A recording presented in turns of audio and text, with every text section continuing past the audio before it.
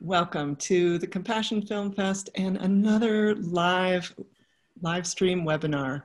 We are so grateful that you are here and taking part, engaging in this really important aspect of being compassionate in our own lives. I wanted to introduce Dan Paquette. Dan is part of the team here who will be helping to take your questions and get them over to our speaker, John. So thank you, Dan, for being here, for being so kind to offer your kindness, your help. And I wanted to introduce John Bruna.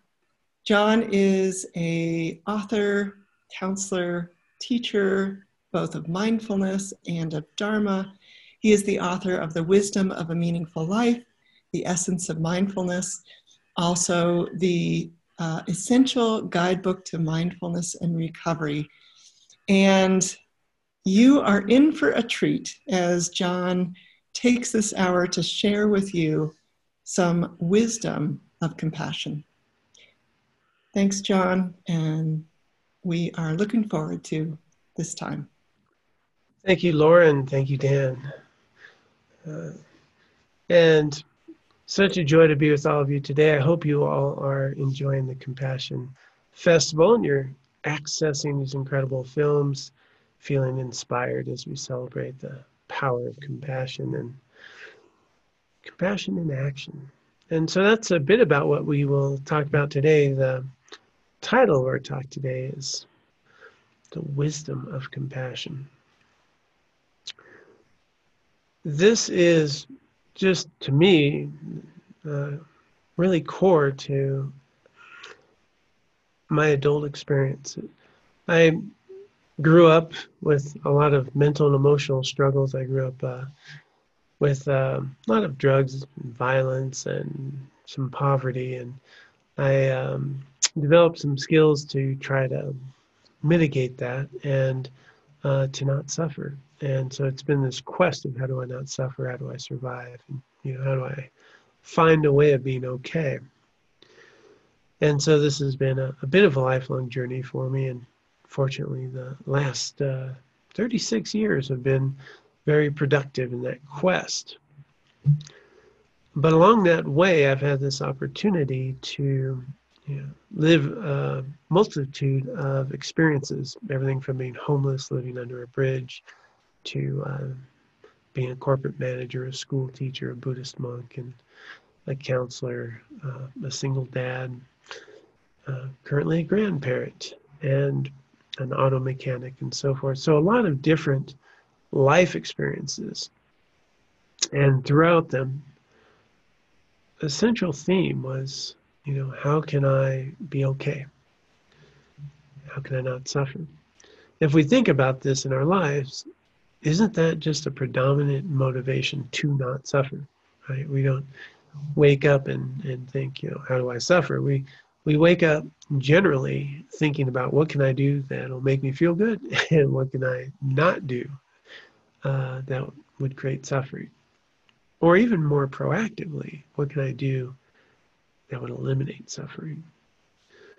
And therein lies this wisdom of compassion, the actions that I take, the ways of being in the world that remove or reduce suffering in our lives. And so this wisdom of compassion is something that we've all been developing for a long time. And we don't always stick that label on. But I want us to think about what this journey of compassion is, what this wisdom is that we have, that we've been developing, that we can increase. And what are some new skills that we might be able to incorporate? So I'm going to, just before I get too into this, let everyone know that if you have a question, if you have a comment or anything, there's a little comment section there, and feel free to type them in. Dan will get those questions to me at any time during the talk. So if you have anything pop up, happy to try to respond to that as quickly as possible. So what is this thing that we call compassion? Let's see if I can effectively bring up my slides here. Oops, went one too far. So this is one of the main keys that I think people get confused with is compassion is actually the desire to remove or reduce suffering. So people will share some things like compassion fatigue, or what about if I'm compassionate all the time, I'm going to suffer a lot. I'm going to, I'm going to feel miserable a lot and take on the world's problems. And so there's some misperceptions around compassion. I'd just like to get to right at the beginning here. When we're talking about compassion, we're talking specifically about this definition, the desire to remove or reduce suffering. Right? So I'm suffering. I don't want to suffer. I see someone suffering. I don't want them to suffer. That desire, that impulse, that motivation, that drive. And if you start to think about it, even right now, you can notice that there's an energy to it. Right? There's an energy to it. Compassion is is an energy, and it's something that is not going to drain us. It's something that can actually fuel us and inspire us and get us into action. So when we think about compassion in the sense of, I don't want to suffer and I want to reduce suffering, we can just pause right now and think about the multitude of ways that you are compassionate in your own life. How many things did you do today to reduce suffering? And that could be everything from, kicking your shoes off with your feet being sore. It could be eating healthier today so that you wouldn't suffer later in terms of your body. It could be, just very simple activities that we've engaged in throughout the day, and we weren't even thinking of it as compassion, right? There are a lot of skills that we have learned in our life from lessons learned. The old straightforward analogy is putting a hand in a fire, right? It burns. I don't do that anymore. So there's a lot of life lessons that we've had that that we now put into place so that we don't fall into some mistakes that create suffering in our lives. So there's already a wealth of some wisdom, but some of that wisdom doesn't work so well today, as we'll find out. Some of the lessons of our past, some of the things that we do to avoid suffering might actually, in the long term, create a little more suffering. And so this is where the wisdom that we cultivate in our life has to be an ongoing experience. Right? I've learned a lot of lessons in my past about how to survive and do some things in a very difficult environments that are not very healthy for me to do today, but they served a purpose at that time. And as we grow and as we engage in the world, we might have some coping mechanisms. Could be from traumatic events that we've experienced, adverse childhood experiences, things that we've had in relationships. And so we've created different ways of interacting with others, and maybe some barriers that we put up, some other coping mechanisms, some ways of trying to deal with some mental and emotional pain. That may have served a purpose at one point, but don't serve us very well anymore, and actually can prevent us from fully embracing our life and eliminating a lot more suffering. So there's quite a bit here when we think about this journey of compassion. And I talked about 36 years of my own of this conscious process.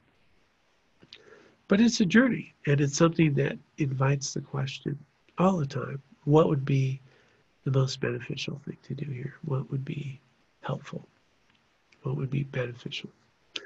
So it's very important, if we want to reduce suffering in our life, is to know, what that suffering is. It's very important to understand the role that compassion plays, and to be very clear about a couple things. So one is this idea of empathy, right? When people talk about compassion fatigue, this thing that can drain you and burn out, well, actually what they're talking about is empathy fatigue. And so compassion is this energy, this desire to remove suffering. Empathy is critical to have, right? We need empathy. Empathy is the capacity to understand or feel what another person's experiencing. Oops. I guess that's on a timer, so I wonder how well that will work. Huh. I think I got an idea. I'm just going to do this, if you don't mind. It's not pretty, but it won't click. So with empathy, we have this opportunity to experience what another's feeling from within their frame of reference the best that we can, and even put ourselves in their position. Now that's very different than compassion. Now with empathy, I can experience the suffering, I can feel that suffering, I can relate to that suffering.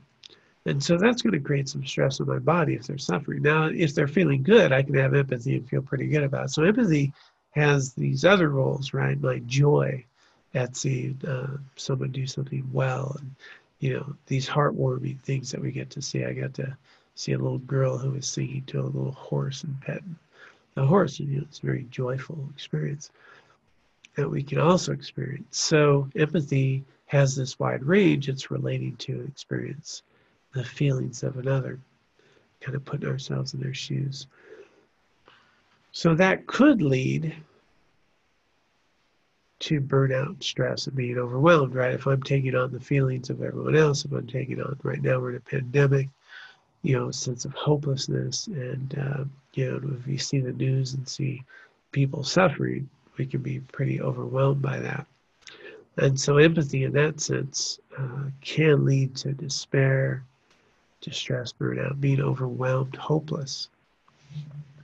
And that's where we really need to, when we have these feelings arise, where we relate to and experience suffering of others, is to have compassion arise. Compassion affects a completely different part of the brain system, more related to the reward system. And it's an energy, and it's, I want to do something about this. I'm inspired to do something about this. And so its quest is to reduce or remove the suffering. And so this role of compassion is asking that bigger question. How do I reduce? How do I remove suffering? Now, we don't always have the ability to do that, right? So then the question is, what is it that would be the healthiest thing to do in this moment? And so sometimes when I think of, what can I do to help, this big world that we live in? I'm just one person. Well, you can always bring your compassion into your interactions. And the moment you do, there's more compassion in the world. I can give some of my attention. Mother Teresa has a great line, don't worry about numbers, start with the one in front of you. And what we can always do is our best in any given situation.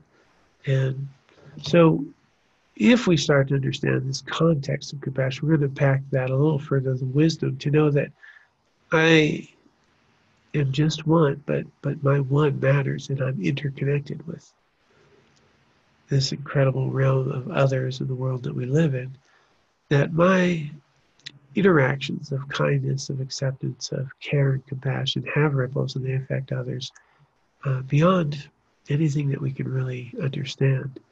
Even, picking up maybe a broken bottle from a bike trail, and what did you prevent, someone from falling or a child getting hurt or so forth. Something that we shared to another human being. I used to be a school teacher.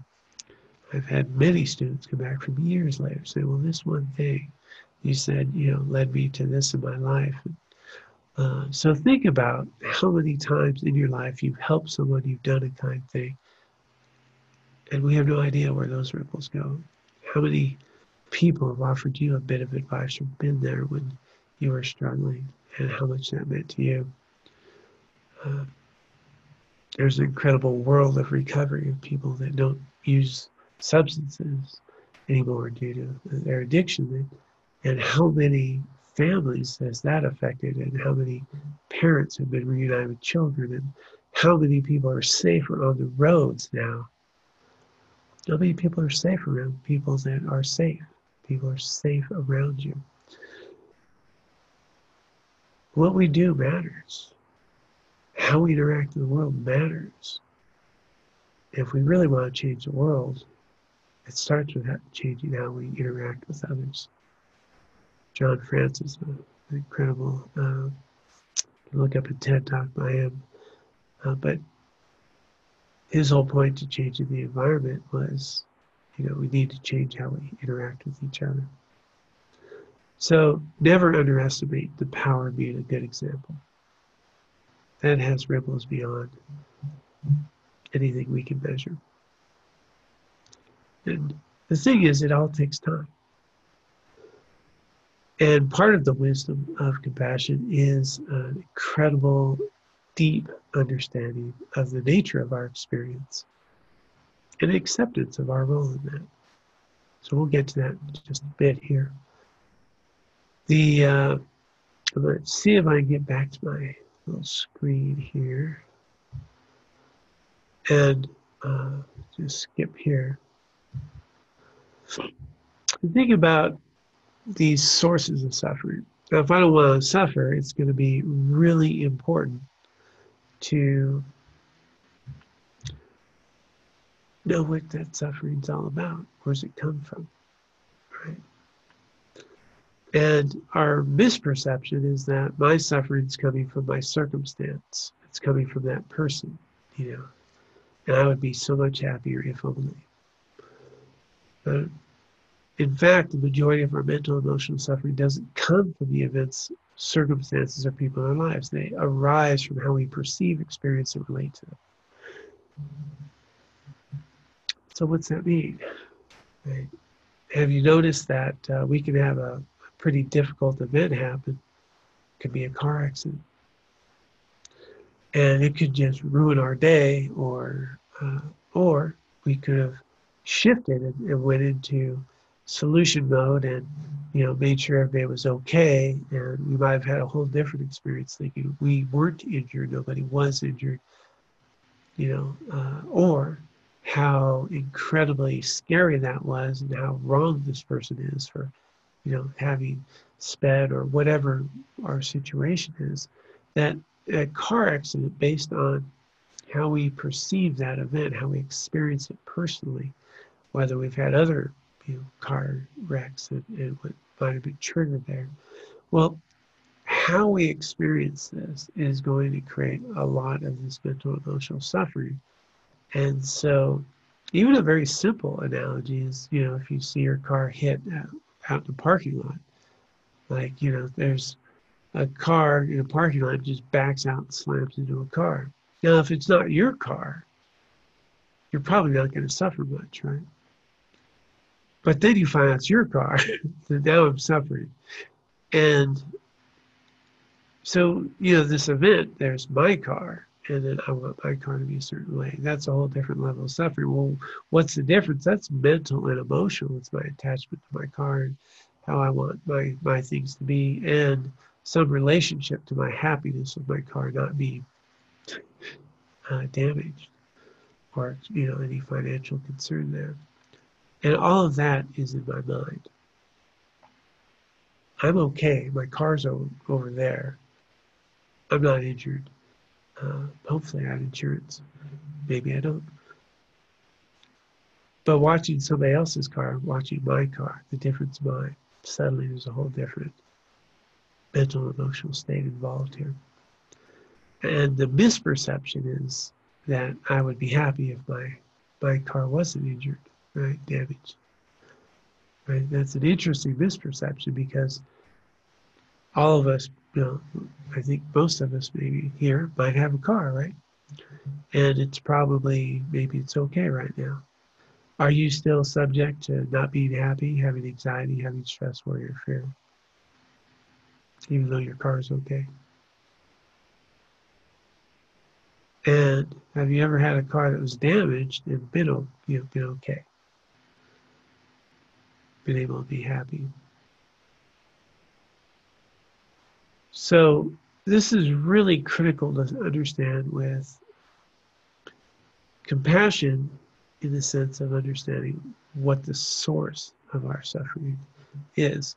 Now, sometimes there's some physical and other types of suffering. They're very natural. It's part of life. And you hit me, with a baseball bat. It's going to hurt, going to suffer. I can think all the happy thoughts in the world. Probably not going to help so much. So what we're talking about here is, in addition to normal human suffering, which is pretty natural, right? We're part of being human. We're going to get sick, right? We're going to be ill. We're going to have challenges in our relationships. People are going to die in our lives. We're going to have a natural process of mental and emotional hardships. So the point here with wisdom is we don't need to increase those, okay? And one of the biggest sources of suffering is to think I shouldn't suffer.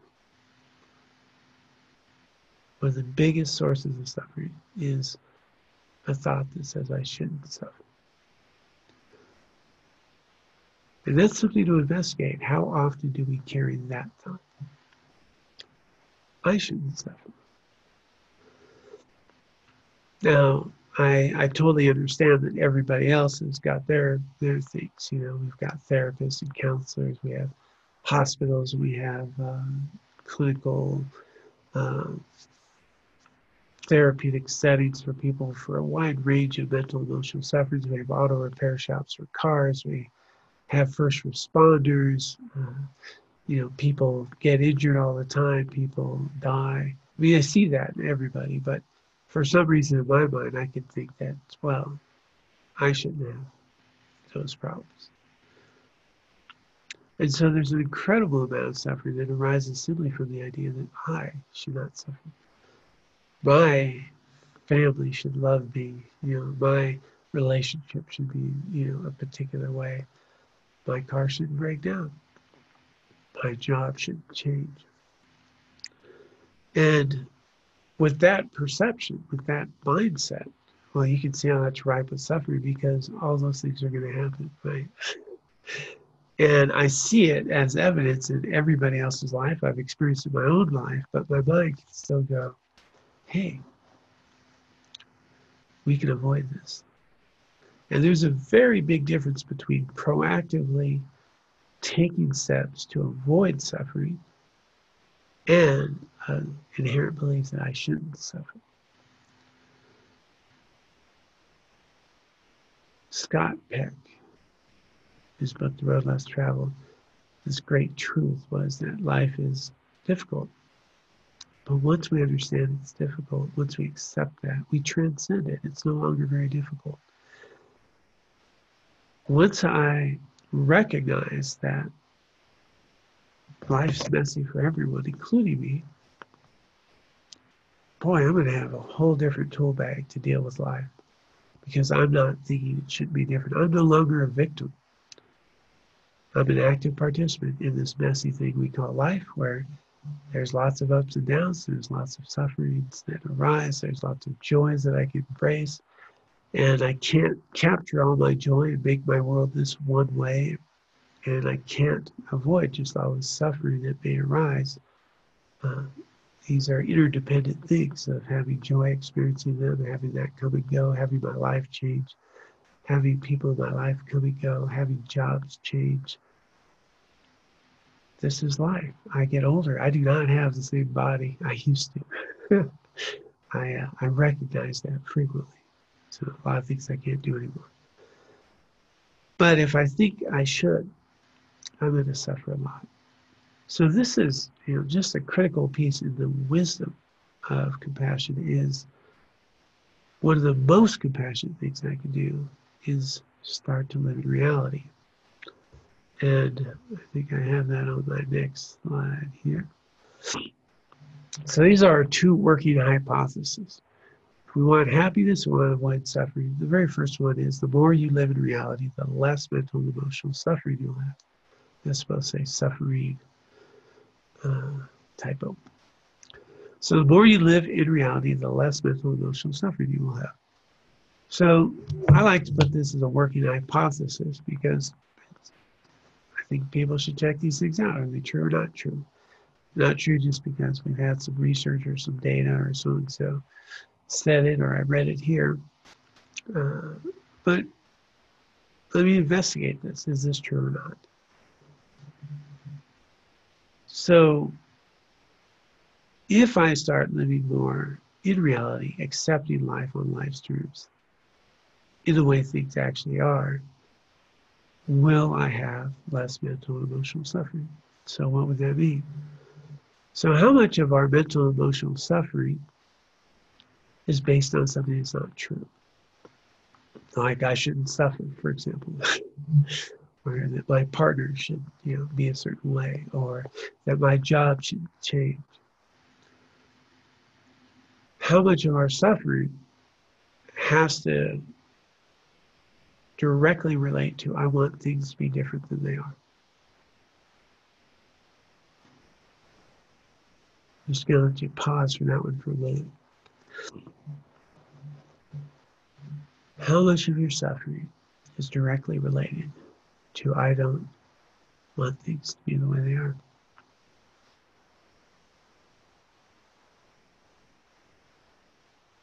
Let's take it a step further. I don't think things should be this way. That should not have happened.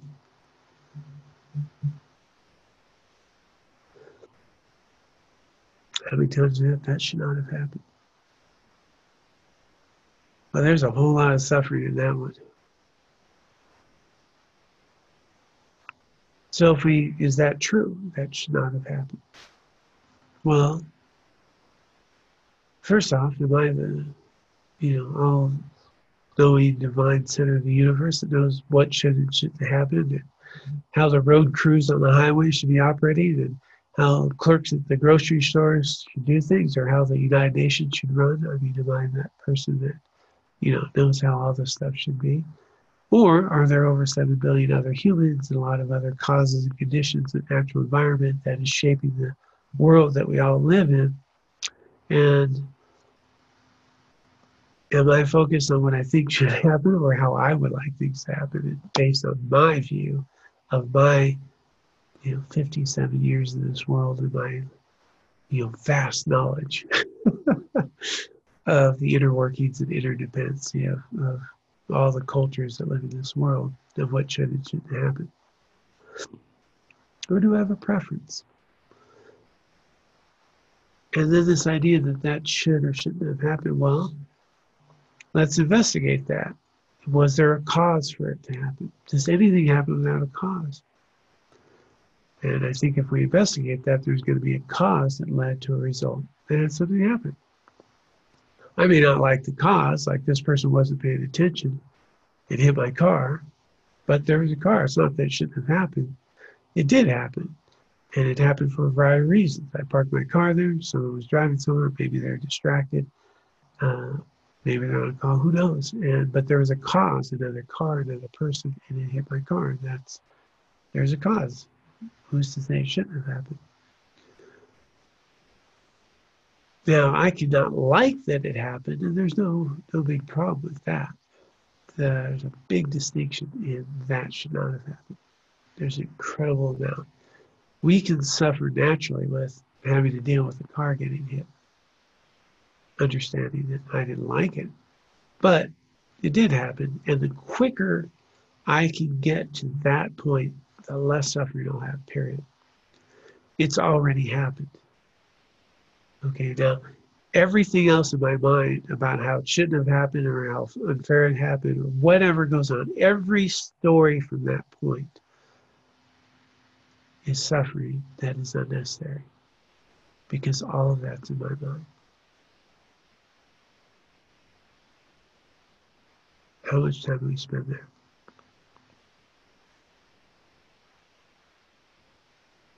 Car's hit. Okay, what do we do about it? So that's just one of a myriad of ways of the types of things that we don't do very well generally as humans in terms of living realities, thinking how things should be. And then the idea of if only, right? If only I would have gone, the one I like to use all the time is if only I would have gone to college and gotten that other degree, and I would have had this other career, and my life would be so wonderful. Or if only I would have taken that vacation in Hawaii, and what my life would be like, then I could be happy.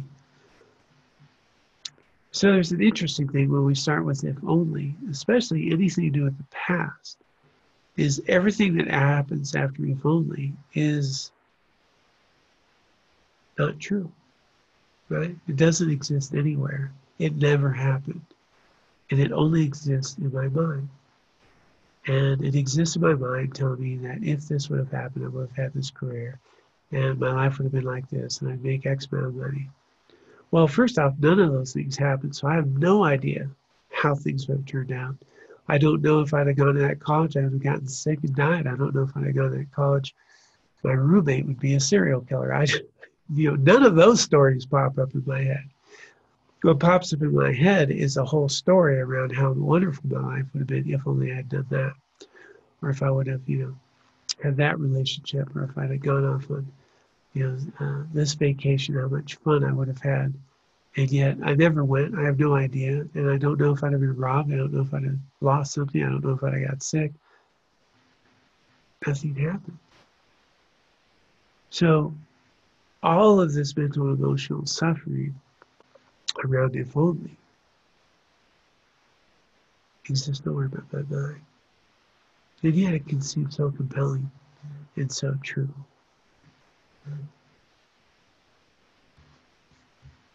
I'm going to come back here so that in case people do have questions that pop in. So the more I live in reality, which is here right now, for example, okay, right now I live in this moment. If I'm here in this moment, not how things should have been or if only's, what is my current moment? Am I okay? Am I physically healthy and well? Here I am talking with all of you. Compassion Fest, feeling pretty good about that. A little congested, you may hear that. But other than that, pretty good. I'm well fed. I can walk. I have not any physical pain. Right now, there's really nothing to fix. I don't have any issues. I don't have a big problem. But if someone were to ask me what my issues are and what I need to work on, well, I might come up with a list.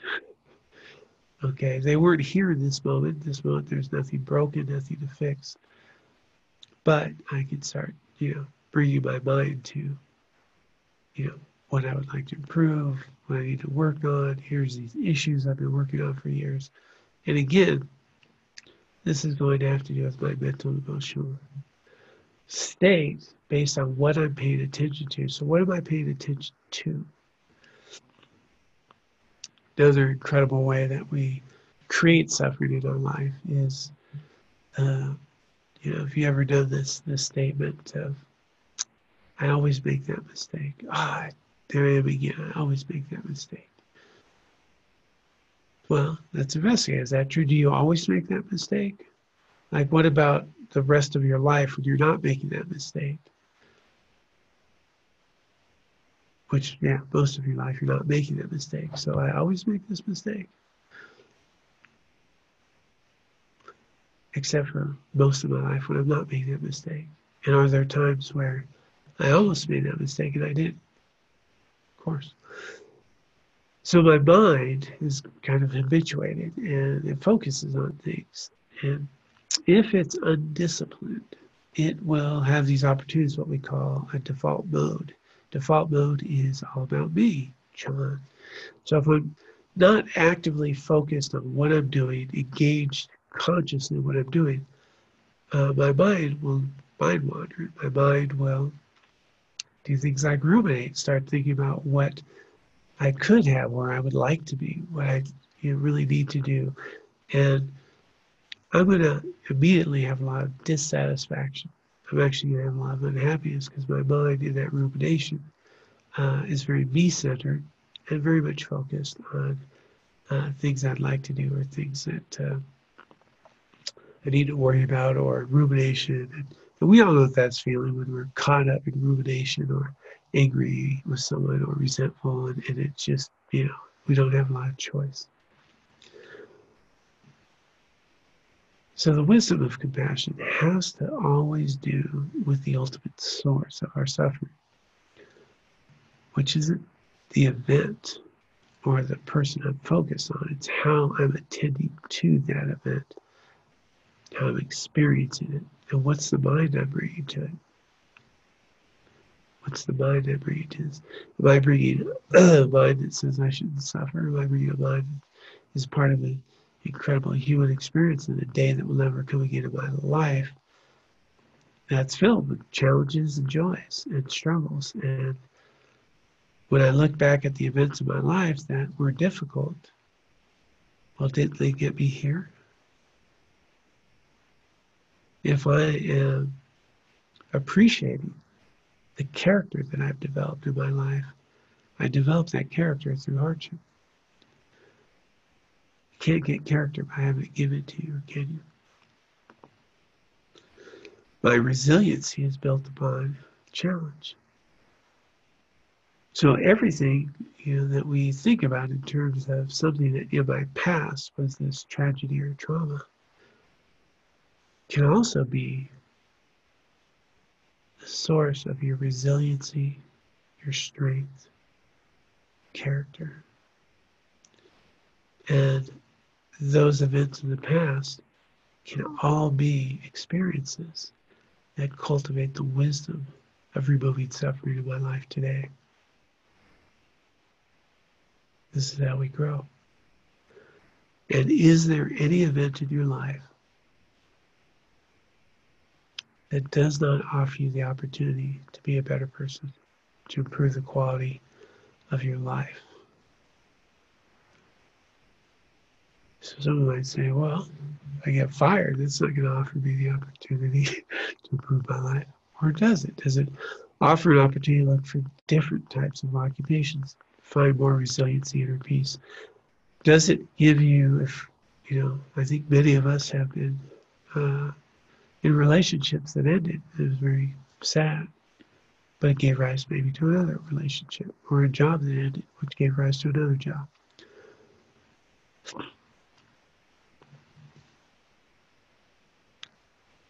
So if we start to understand this dynamic, that there's a natural amount of mental and emotional suffering in life,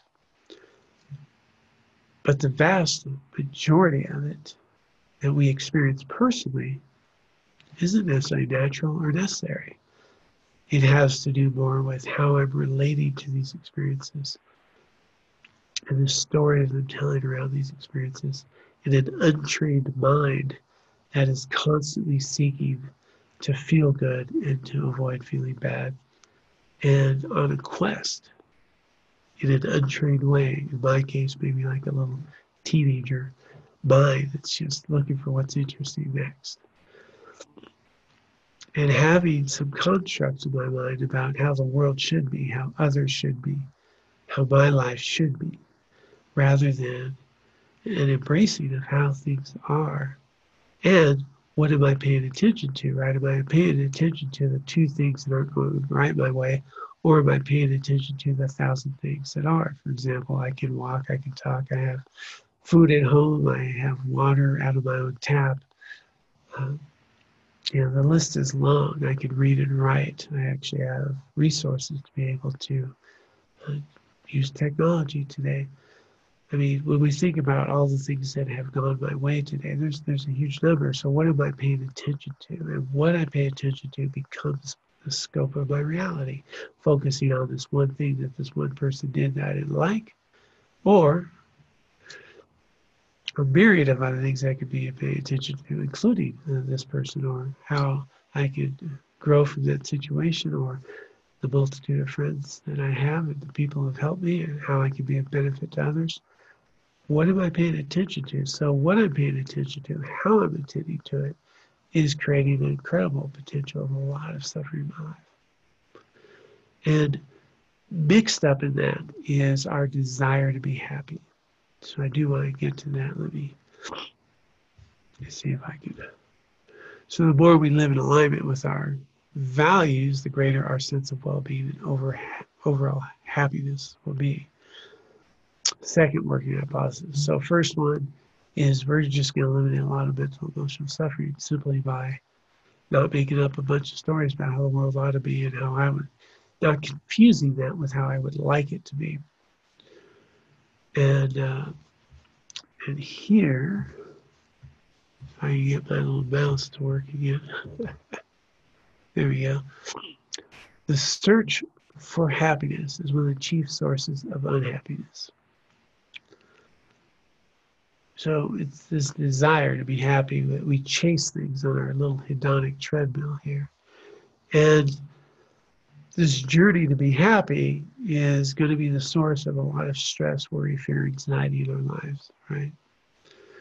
The very things that we want, that we desire for happiness, the house, job, car, relationship, the vacation, those things, how we want our kids to go to school, and those types of things. The things that we buy, right? The activities we engage in, those things are going to make us happy. And yet, if we look more deeply at the stress, worry, fear, and anxiety in our life, aren't they all directly related to the house, job, car, relationships, the things I want? Fearing that I won't get them, fearing that I may lose them, fearing that they won't be the way I want them to be, is the belief that if things happen just a particular way, I'll be happy.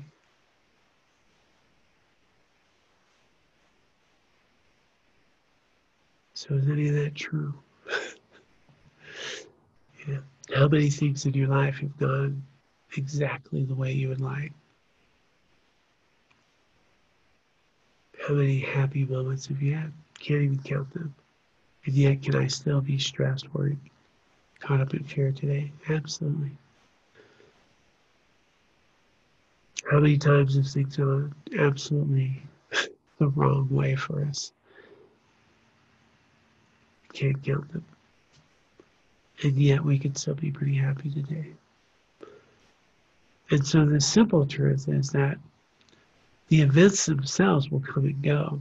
And that moment of happiness, of the good vacation or the promotion or whatever that is, or getting that job, then we have to have that job, shifts. And then my mind goes to what else will make me happy, and what else will make me happy, and what else will make me happy. And I don't really recognize that none of those things are going to fill this sense of well-being and happiness that I'm really seeking, because it can't come from an event. That's just a temporary pleasure. And yet my mind will chase it. And there's a lot of stress and suffering around that. Very simple, straightforward chart I just want to share. See how we're doing for time here. Yep.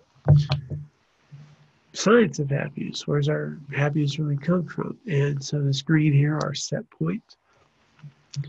Well, that's our kind of baseline, is our homeostasis. And some people are a little happier than others in general.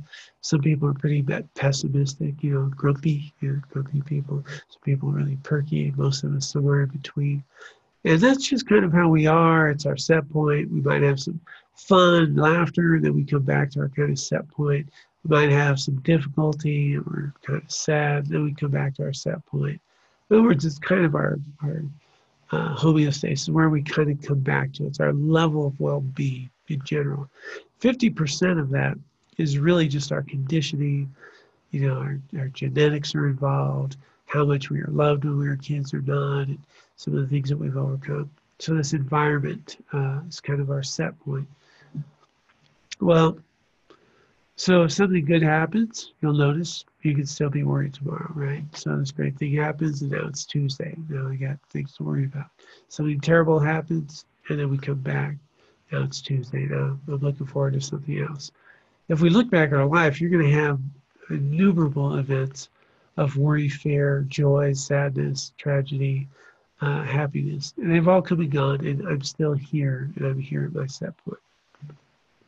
None of those events had the lasting impact we thought they would, that we would finally have it made. So intentional activities, 40%. Intentional activities means doing things you feel good about, doing things that are in alignment with your values. Intentional. I'm doing these things because they have meaning and purpose in my life. That is 40% here. 40%.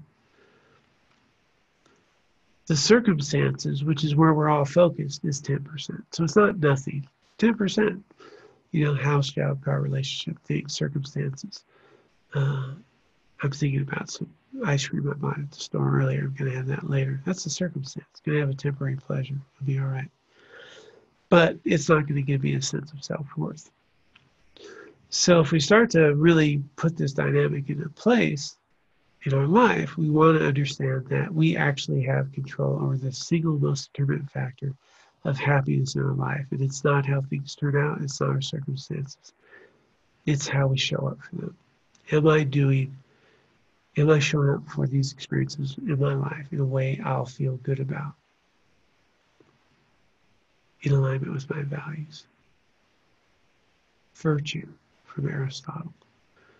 Nothing new here. Grandma can teach us this. We just don't apply it because we really think the activity will make us happy, rather than why we're engaging in the activity, how we're showing up in our house, not the house, how we're engaging with others at work, not the job, our intentional activities. And so the point here is that if I engage in intentional activities, which I have control over, I don't have control over job, house, relation. I don't have, we're in a pandemic. I don't have much control over that, but I do have control over how I show up with my neighbors. I have control over the real sources of happiness in my life. The misperception is that if these other things turn out the way I want, I'll be happy. And we put our energy there. Well, the interesting piece now with our neuroscience and all that is that by engaging in intentional activities, I can change the level of my set point. So doing things that are meaningful, purposeful, I feel good about will actually increase my level of well-being. My set point changes. When I come back on Tuesday, I'm feeling much more connected, a part of life, and I'm much more resilient. I have a greater sense of well-being. My set point changes.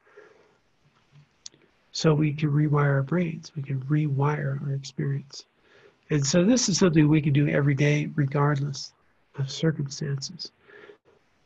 So the wisdom of compassion means that I don't want to suffer. So I don't want to put a lot of stress, worry, and fear chasing happiness that doesn't exist, a source of happiness that doesn't exist.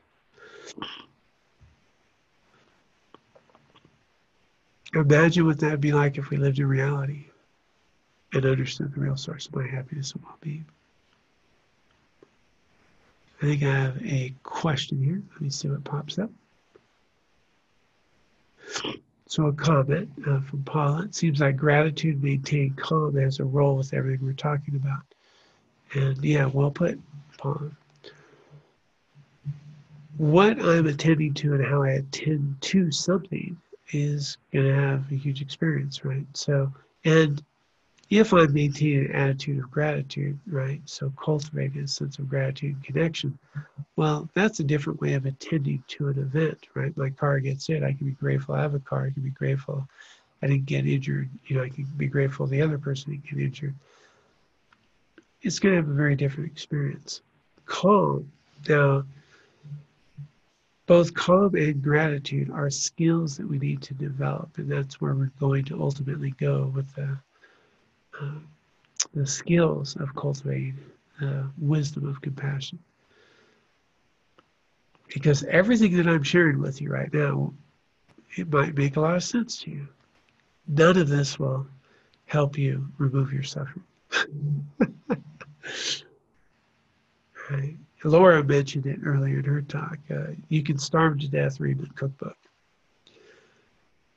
Knowing this information is not going to change your life. Realizing this will. And the way that we realize this is we need to treat these as working hypotheses in our lives and start to notice, is it true? Is it true that I get caught up in really wanting this to happen, not wanting that to happen? Does it create stress, worry, and fear? And then how long does that last? So I need to experience that consciously, which means I need to be mindful. I need to be aware, be calm and present as my excitement, my anxiety arises, and this event, maybe being late to something, and then be aware that how I felt, and then be aware that I survived and I'm okay, and now it's Tuesday. To notice the very transient nature of the stress, the anxiety, the exaggerated quality of having to be somewhere on time, the tension that it built up. And then to notice, I mean, how many times has that happened in your life? You can't even remember. But at the time, it was very strong. So in order to realize this, as opposed to know it or study it or talk about it, requires mindfulness. It requires training our minds so that we can be present in our lives, to note the exaggerated qualities that we have about the things and events and people in our lives, so we can start living in reality rather than have our mind drag us around from every stress, worry, and fear, and belief that, boy, if I had that, I'd be happy. I mean, to really drive this home, a dear friend of mine who took a course with me once, who's got paralyzed, some paralysis in her body, has had a lot of chronic pain, has had some real pain in her life, and her body doesn't function, very well, and she needs special accommodation to drive a car and things. She shared with me, I just, because she's going through a real difficult time. She had some flare-ups, she was in a lot of pain, and she shared with me that the thought came to her mind, boy, if I was healthy, I could be happy. And she goes, boy, that's so not true. I mean, she shared this with me. And if anyone that I know, I mean, this is someone you would think, wow, imagine what her life would be and how much happier she could be if she was healthy. Seems reasonable, right? Except for one thing. How many of you are healthy? Can you also be miserable, upset, have anxiety, fear, worry? She looked around and she saw there's a lot of healthy people who are not nearly as happy as she is.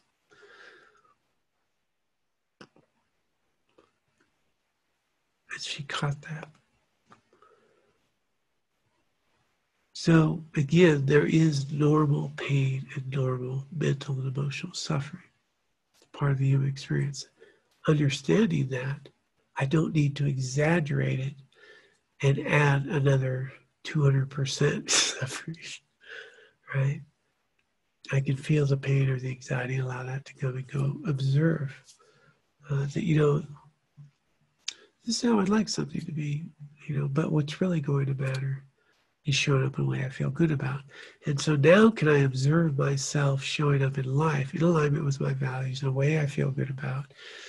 And does my quality of well-being, my self-worth, increase? Because fundamentally, the relationship that's going to matter the most to all of us is the one we have with ourselves. If my mind's telling me I'm not worthy, I'm not enough, it doesn't matter what the circumstances are. I'm not going to find that peace and well-being.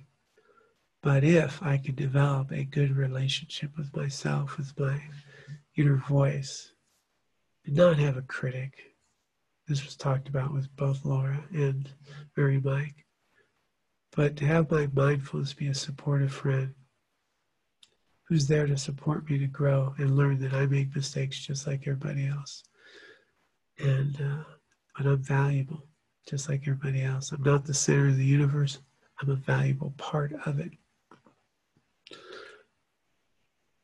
That's what we want to develop. And we can develop that voice by being aware of the thoughts that we encourage in our life. And we get worthiness and value by doing worthy and valuable things. My big quote there is, doing things that make us feel good is not the source of our happiness. Doing things we feel good about is. Not doing things that make me feel good, but doing things I feel good about. And I can do things I feel good about that make me feel good. They don't need to be in conflict. So I got this great question here. Christina, thank you so much. What is the one thing that you would love to see each of us do to reduce suffering in the world around us. And a very simple one is recognize the value in others. Recognize the value in others. And that does not mean that we co-sign behaviors or attitudes that are harmful. It means we recognize that they're just like me, doing the best they can with what they have. That I am a valuable being, they're a valuable being. And there's this verse that I'll leave you with is just like me, all others want to be happy. Just like me, all others are trying to avoid happiness. Just like me, all others have known hardship, sadness, and despair. Just like me, all others are trying to get their needs met. And just like me, all others are learning how to live.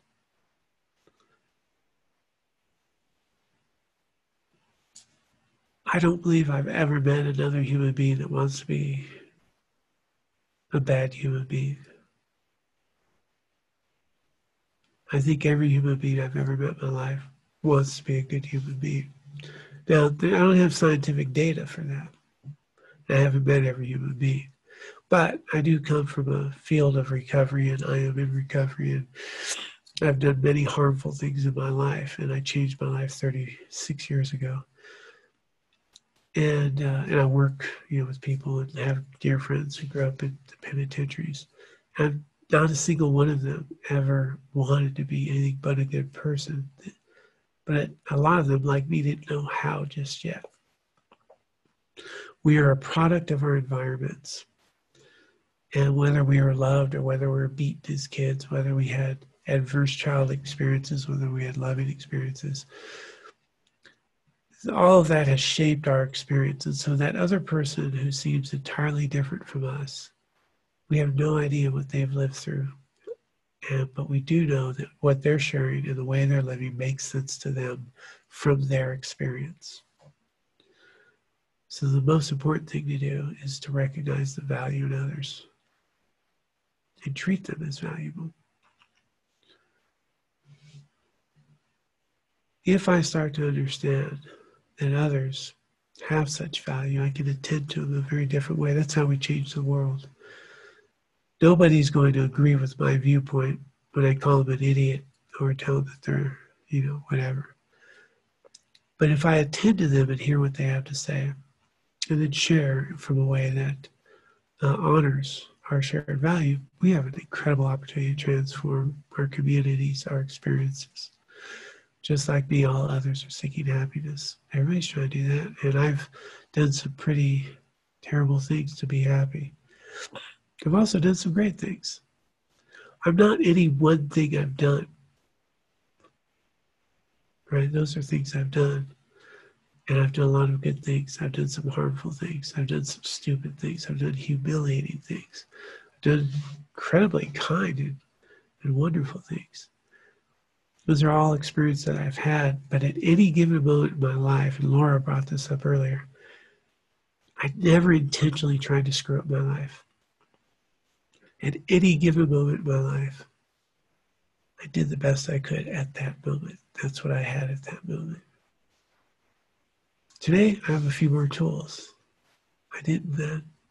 Everyone else is living their experience through their own lens of their upbringing and traumas and what they've been exposed to and how they've seen the world, the culture they were raised in. What we live in this world is a very subjective place where I see it very differently than the person next to me. I don't know how many people are watching this right now, but everyone's hearing something a bit different. And everyone listening now has some different life experiences and views. I'm not right. Everyone has a valid experience from their perspective. So the single most important thing to do is to see the value in others. And then, if we can take it a step further, let's greet them as though they're valuable. One of my favorite activities is to try to greet everyone as though they're an old dear friend. You see somebody say, hey, how you doing? Hey, grocery store, how you doing? Eye contact, attention. to greet people as though they're valuable. So here's a question. I'm glad this came up. How do you balance having compassion and recognizing the value in others while still maintain healthy boundaries without enabling inappropriate or abusive behavior? You actually answered the question. The most compassionate thing I can do and attend to value to others is to have healthy boundaries and not enable inappropriate abusive behavior. That's actually the answer to the question. A lot of people confuse compassion with enabling. There's nothing compassionate about that. That does not reduce suffering. It increases it, right? So compassion acts to remove suffering. So appropriate boundaries are incredibly compassionate for yourself and for those you're applying them to. Compassion does not mean you're a doormat. There's nothing compassionate about that. See the value in others is separating their actions from their value as a human being, but we deal with the actions. So out of compassion, I can hold people accountable. I can attend to their actions, which are inappropriate, but I can still recognize that they're a valuable human being trying to find their way, and I owe it to them to be healthy in my boundaries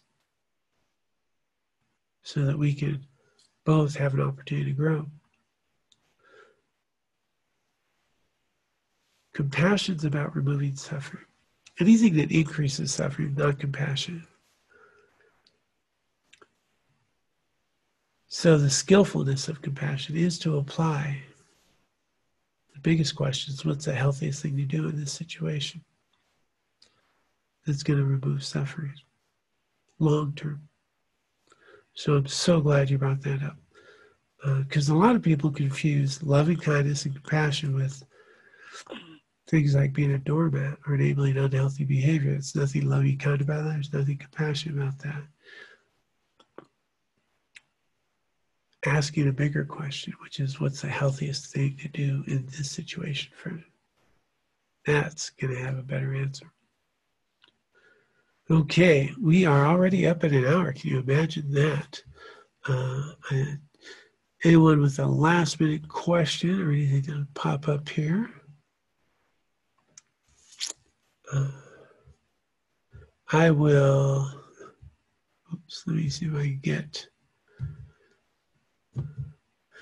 If you would like any further resources, boy, that sure didn't come up. You can visit my website, which is ameaningfullife.us. And you'll find a lot of different types of resources, activities that can help us in this process of being more mindful and being able to act much more out of compassion, loving kindness, remove a lot of suffering in our lives. And with that, I do want to thank all of you for all of your kindness and support, the compassion you already bring to the world. I'd like to encourage you to enjoy the rest of these films, to be inspired by compassion in action. And thank you so much for your support. We want to grow this Compassion Institute, this from the way of compassion into a wide range of outreach to grow and nourish compassion in the world. And so you're a big part of that. Thank you so much for participating and for all of your support here. So with that, I bid you all well. And again, thank you so much for all the good you're already bringing to the world.